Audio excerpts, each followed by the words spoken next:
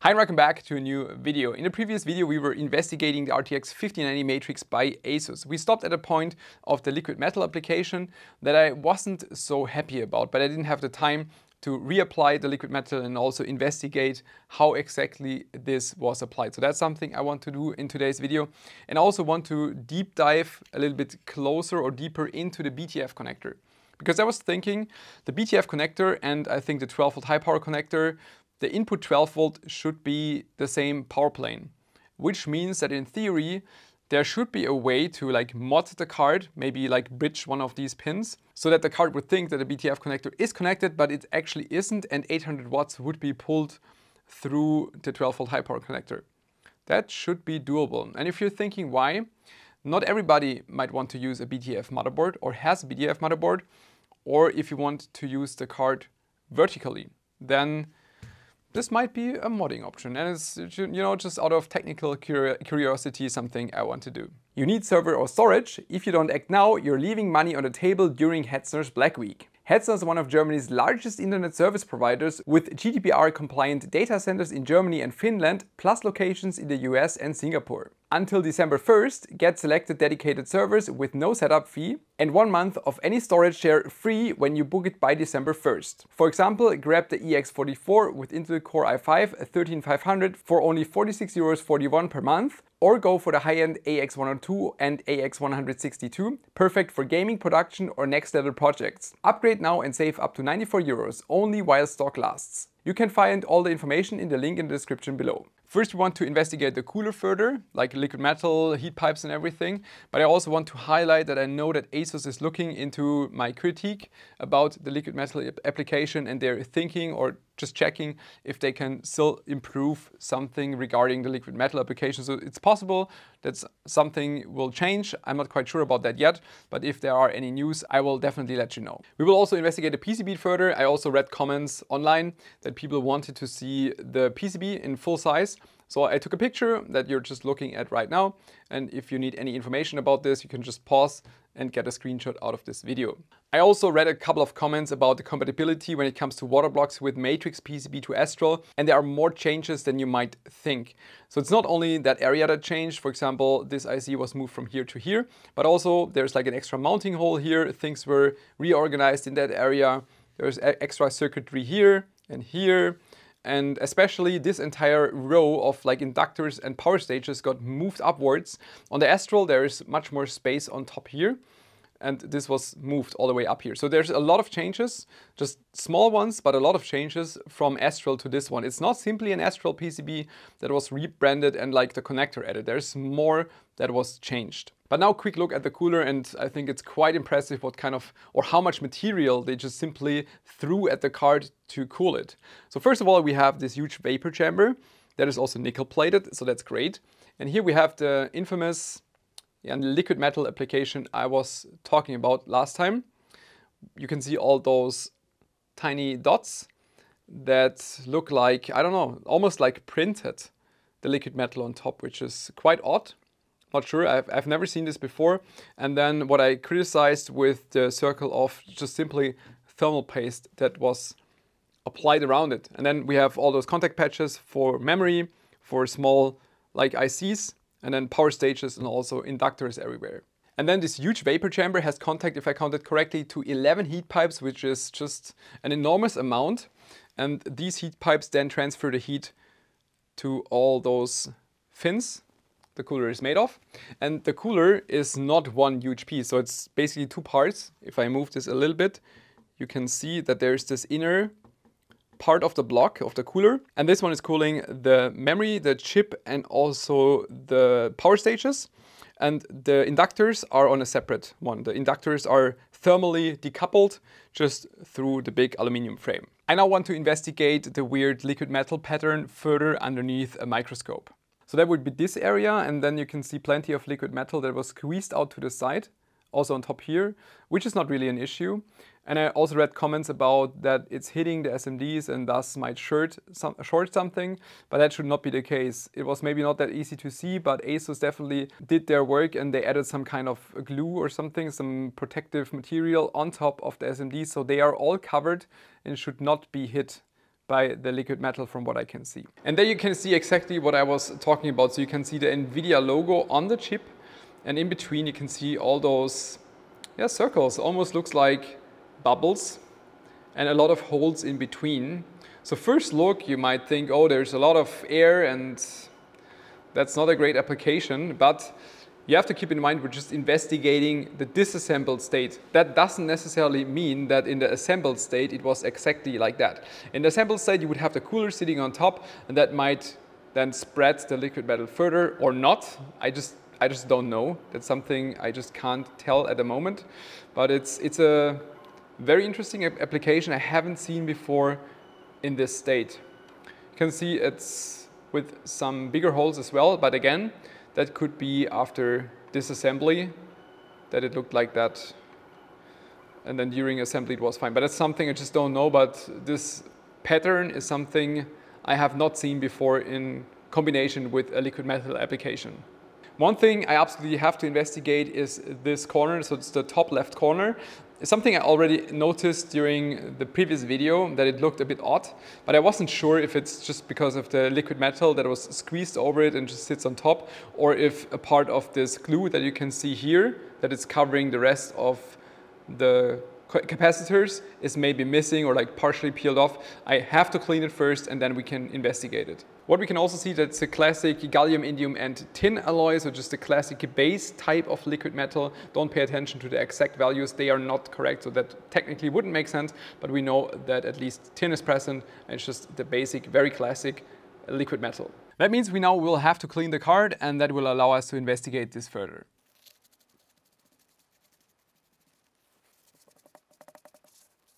Now cleaned, it all looks absolutely perfect. You can see all the SMDs were properly protected.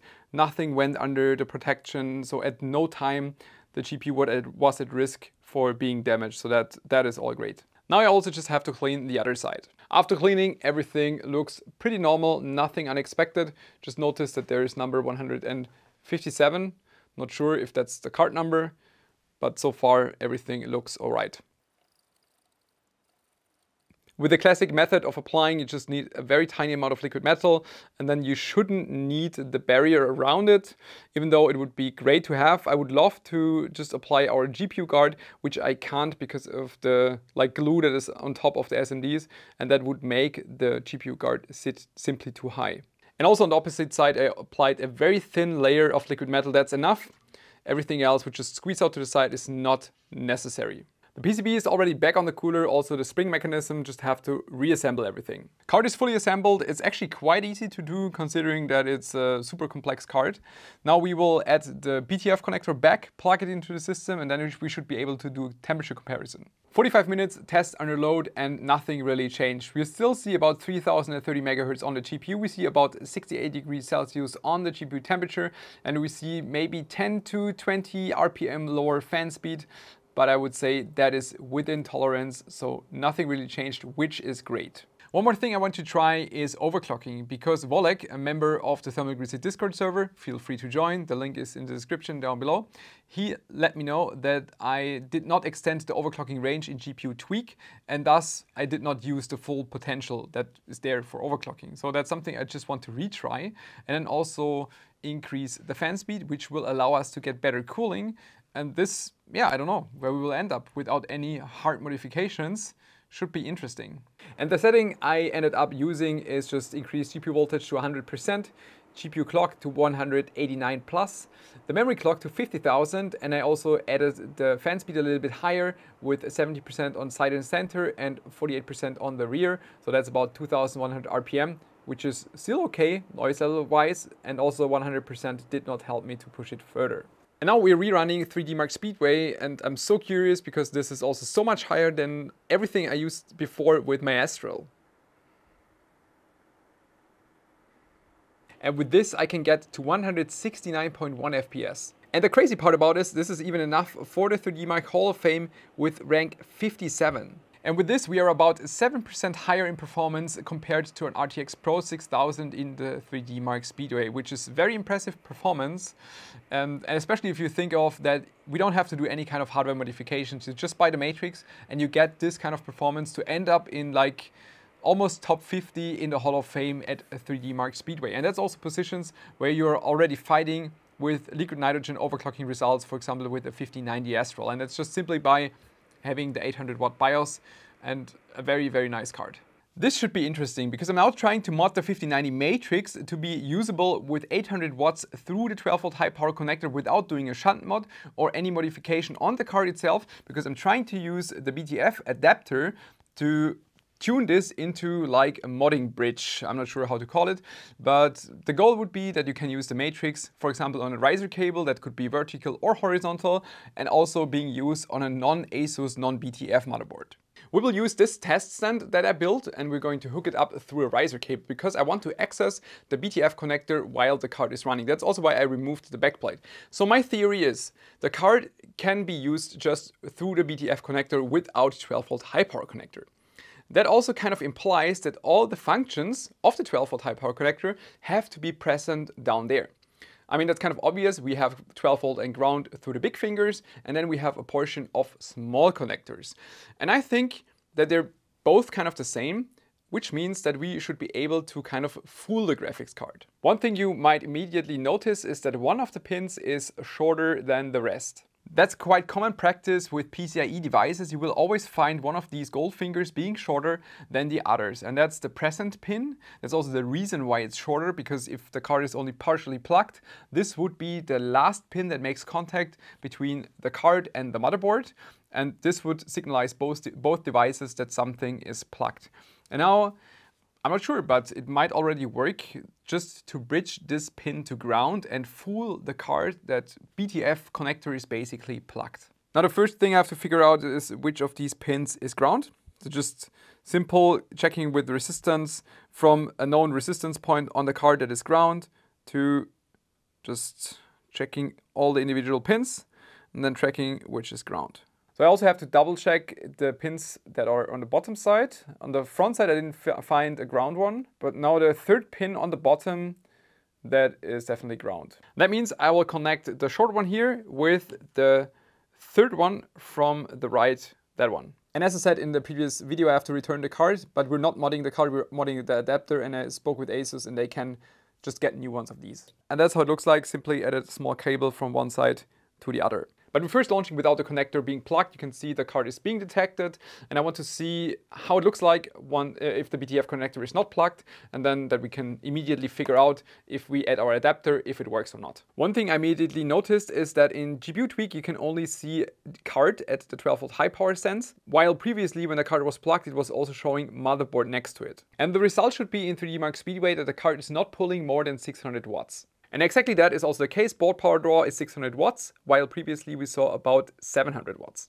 So we will simply plug our connector where 12 volt and ground is simply not connected. And I guess we will just see what happens. And at least it didn't explode yet, which is great. And we immediately also have display signal, which is great. Well, we have motherboard back. We also get some alarm signal because it's pulling 0 amps. So yeah, it seems like it's a bit confused, but so far it's working. Okay, but it's still just pulling 600 watts under full load. It kind of makes sense because in the preparation to this video, I already checked some resistances from 12 volt high power to the BTF connector, and I noticed that 2 of those pins are definitely connected, but with some resistance in between, which also makes sense. I guess there is some circuitry built in that allows for both individually to be detected if those sense pins are bridged to ground. That's also how the 12 volt high power connector works. So it has 2 pins that are relevant that have to be bridged to ground in order to allow the card to run 600 watts. And it would make sense that this also exists on the BTF connector alone, and they have to work individually. And that's why probably some circuitry is in between. That's also why there is probably some resistance that is being measured. But I will have to track which of those pins are those sense pins and then also bridge them to ground in addition. If you take a closer look at one of those 12-volt high power cables, you can see that only 2 of those sense pins are actually used. And if I would plug a cable, I would short this one and this one to ground. And if I now check the resistance between this sense pin and this pin, I'm getting a resistance of about 14 kilo ohms. Same goes for the second one from the left and the other sense pin right here. So there's definitely some circuitry in between, but I can see that they are somewhat directly connected. And this absolutely makes sense if you think about that. If you would plug a 12-volt high power cable without the 2 sense pins shorted to ground, it would not allow the card to draw any power. So that's basically the situation that we were observing with the BTF connector, that it showed some kind of presence with the current adapter that we built, but it did not allow any power being pulled because the 2 sense pins were not connected to ground. And that's what I'm trying to do now. I'm adding a second wire. I added a bridge for the first 2, just connected them because we already have ground here, and I'm adding the second wire to the second pin of the right. And this is how the final adapter looks like. So from the back, we are getting ground to the present pin on the left. Then the second pin from the left should be one of the sense pins, and then the second pin from the right is the other sense pin. So we're connecting it again. Seems to boot. Definitely booting. GPU tweak is still complaining because there's no current from the motherboard side. Awesome, it is actually working. We can see power draw is about 700 watts. TDP is showing 85 to 90%. Yeah, we definitely fooled the card. Just adding an overclock to increase it even further. See 750 watts being drawn. And we're getting this confirmed also in GPU tweak. While there's nothing being pulled over the motherboard side, if we switch to card, we can see a quite even but very high power draw of over 10 amps per pin on the 12-volt high power connector. In conclusion, our DIY adapter works as intended, which is also great because we didn't modify the card itself. So we could just unplug this and just use the card without any kind of modification. It would not be detectable. But you can also see once we zoom in on the 12-volt high power connector, because this is running far out of spec, the LED there is complaining, but it is working. But I can also feel it. If I touch the cable, this is quite warm. Obviously, this is a modification I would not recommend to run as a daily because it's just running the cable so far out of spec. But it also shows you what is possible with the technology once you understand it. And typically this kind of video is also meant to also educate you to understand further how things like the sense pins, for example, work and how you can play with it and run some tricks to, for example, fool the card to run the full power over the 12-volt high power connector, even though this is absolutely not recommended. In the end, I had a ton of fun playing with this card. I will now have to send this out to another German YouTuber who is next in line to review the sample.